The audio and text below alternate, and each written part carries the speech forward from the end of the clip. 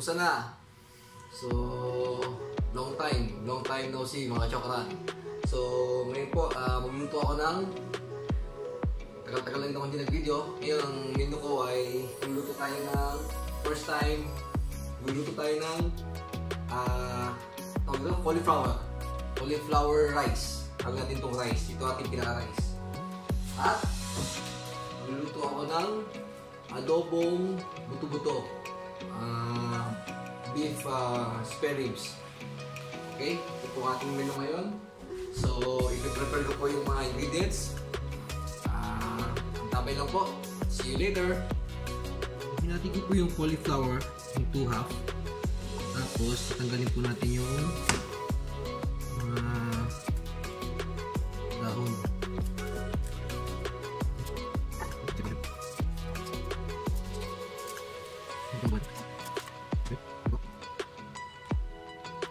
Iyan ulit natin.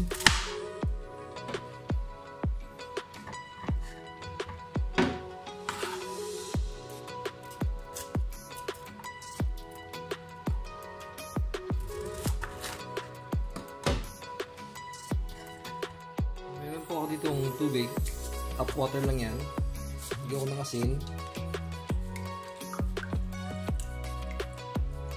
Okay. Yan ang asin. And then ibabad po natin sandali yung ating cauliflower. Ibabad lang po natin sandali. Habang naghihintay tayo, sabihin po natin na mag-chop tayo ng bawang para mamaya lulutuin natin yung cauliflower rice. Parang gagawin natin na sinama. So next, ito po ating bugasan ko na po siya. Ibabog na sa asin. Pinapiyo ko ng konti. Ngayon, next step is i-grate po natin siya.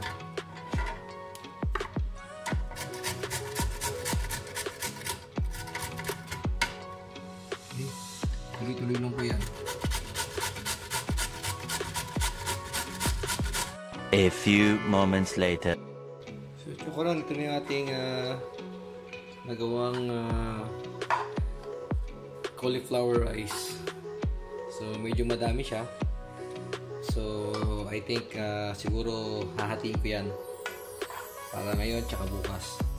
So yung may mga natitirang mga malalaking cut, hindi mo kasi siya mag-grate masyadong sagad na. So ang gagawin ko dyan, tatatarin ko ng pino-pino, then ihahalo ko dun sa ating grated na cauliflower. Okay, almost na. So, okay, pwede na po tayo mag-start. Ito na po yung ating ingredients for cauliflower fried rice.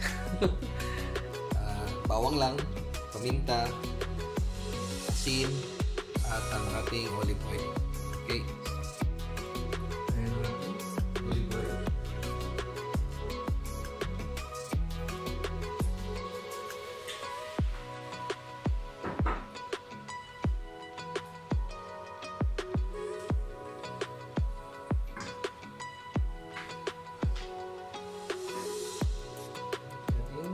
Bawang.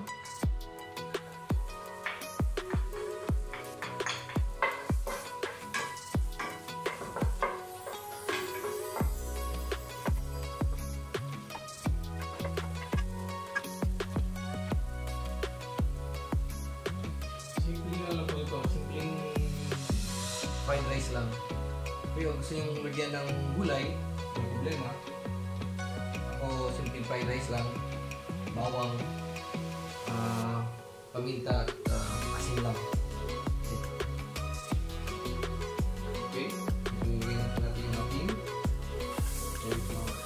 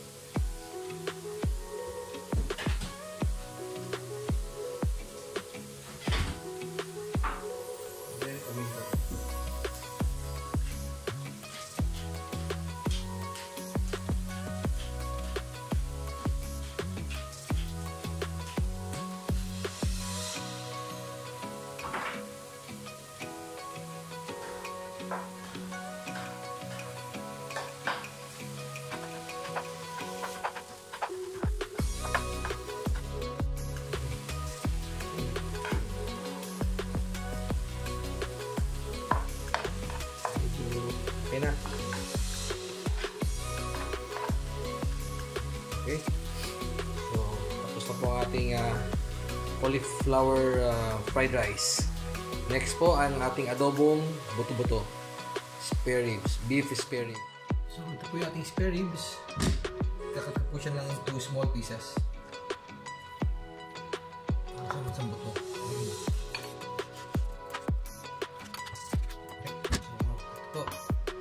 So again, importante na linisin ang anumang karne. Kailangan malinis. So, ito po, lagyan ko po ng asin. Lagyan ko ng asin. Lagyan ng asin. Okay. And then, damasin.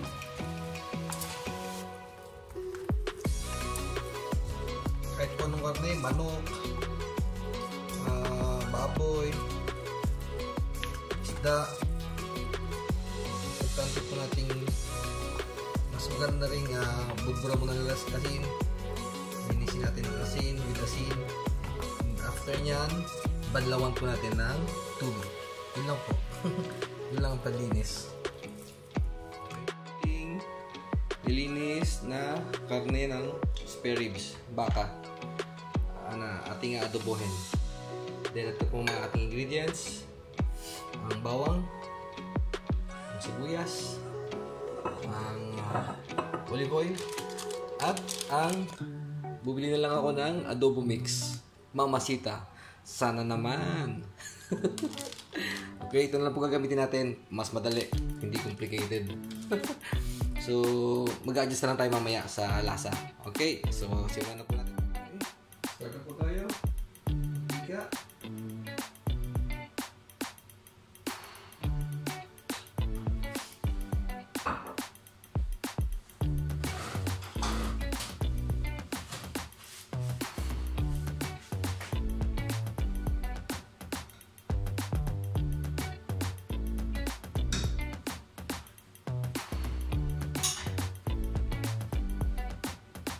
Bewang.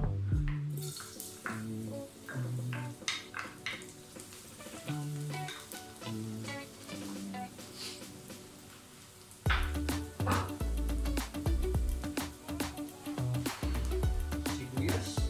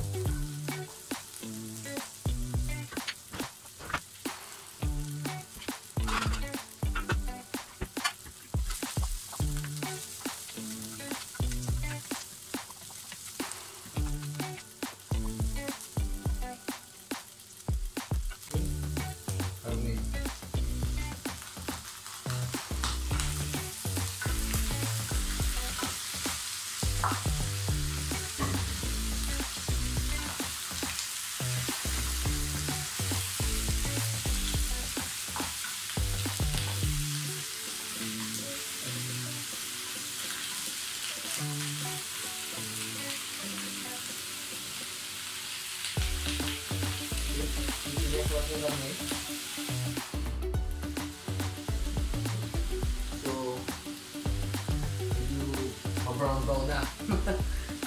Lalagay po natin yung Mamasitas adobo mix. Mamasitas. Sana naman. Hindi, joke lang. Okay, lalagay po natin ito.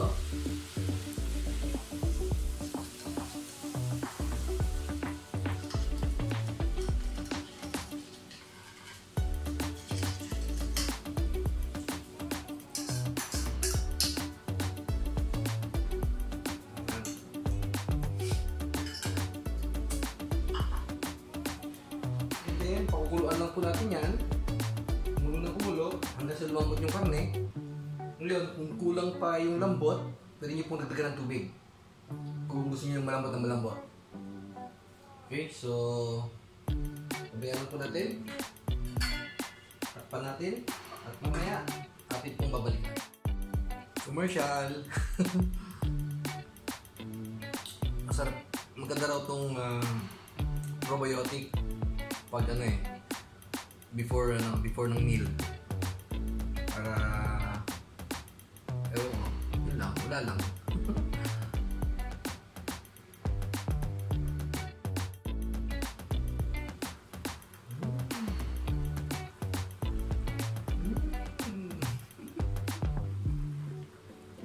Sarap ng amoy.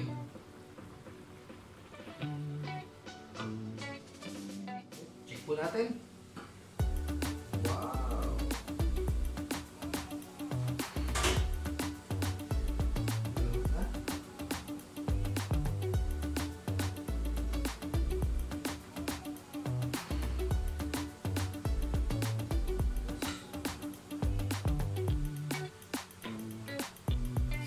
So, pagtingin po natin yung sabaw.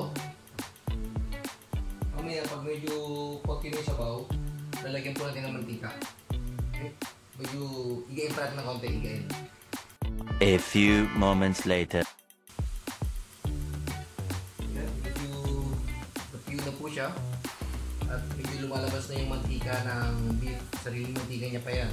Lalagyan po natin ng olive oil para lalong mag-evaporate yung sabaw.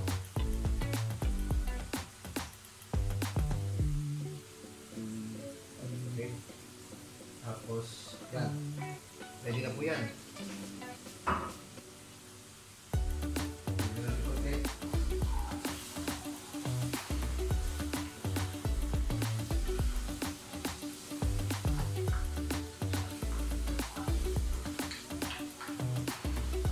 Okay ba?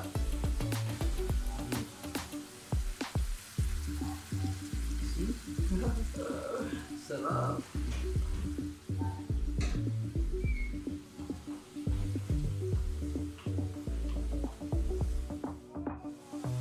Yun na po yung sabaw. Pag ang mantika lang yung natira, parang piniprito niya yung laman ng mantika. Ito. Wow! Ito ang aking adobong buto-buto. Adobong tuyo. Okay. Ready to serve.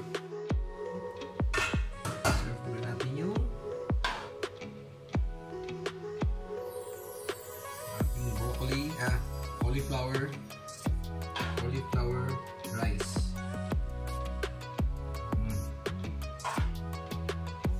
Cauliflower fried rice. And then, natin kung buto-buto. Adobong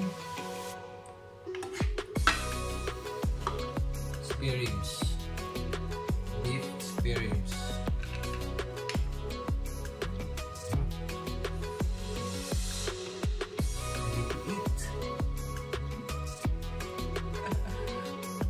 Keto Diet.